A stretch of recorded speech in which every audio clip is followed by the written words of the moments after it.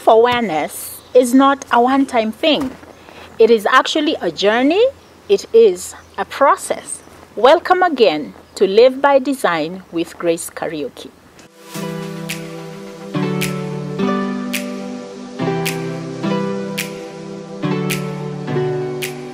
So last segment, we talked about the first step towards living by design is actually to be self-aware. And self-awareness is not a one-time thing. It can really be daunting. It can be painful. It can be hard, but it is possible.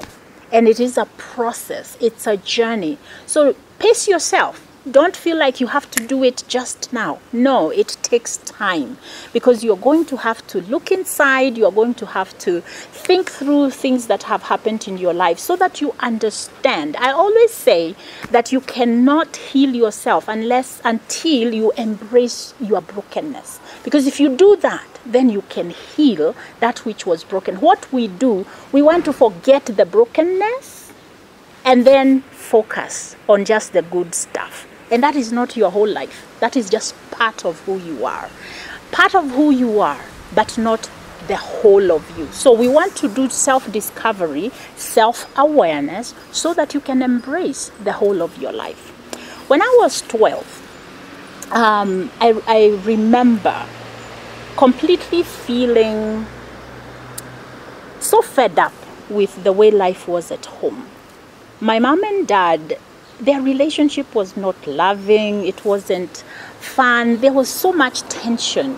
There was a lot of verbal back and forth, what you would call verbal fights. And I remember that whenever the sun would be going down and it's about 4 o'clock, I remember something would begin to rise in me. Now I understand that is anxiety because Dad was about to come home. And Dad coming home meant that there would be tension, there would be arguments. And I remember times I used to go and tell my mom, please just be quiet, don't talk back to him. And my mother would say to me, why should I be the one who keeps quiet? He can also keep quiet. And I used to have nightmares. And you know, the nightmares were about, what if when I'm asleep, they fight? So I feared sleeping because if I am awake, I can stop them from fighting. But if I'm asleep, they might fight and somebody might get hurt. And as a child, 12, 10, 9, I couldn't sleep very well.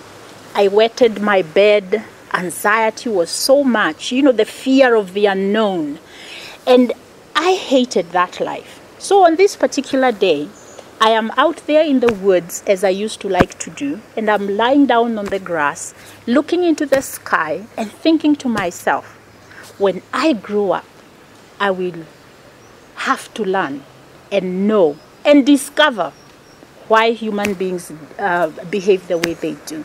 And the reason for that is because I kind of felt like my dad was to blame for the fights at home. I don't know why I blamed him, but he is the one I felt was at fault. And my relationship with him was not really good.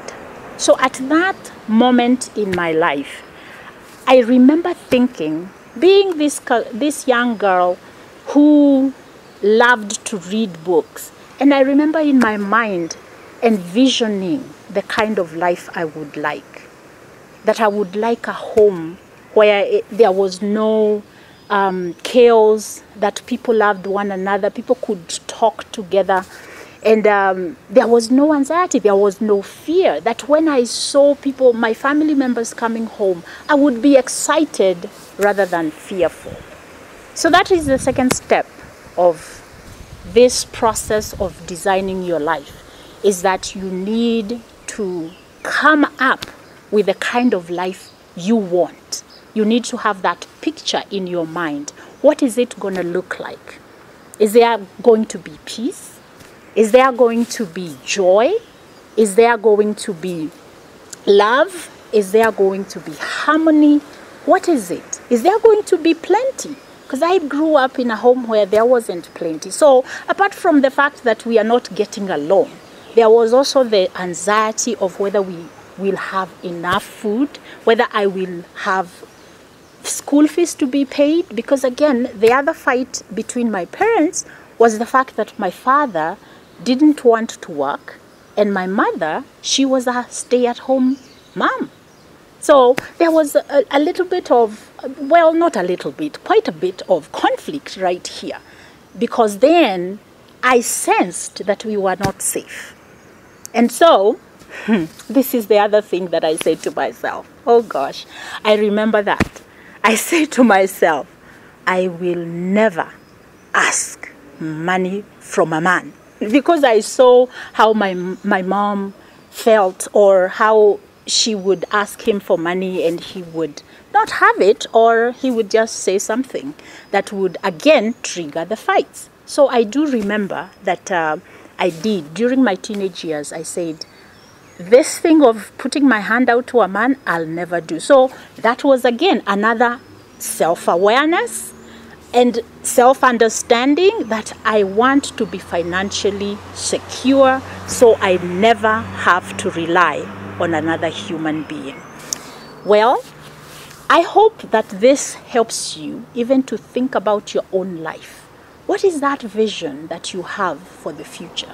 What is that thing you desire that is not happening right now? Until next time, this is Living by Design with Grace Kariuki.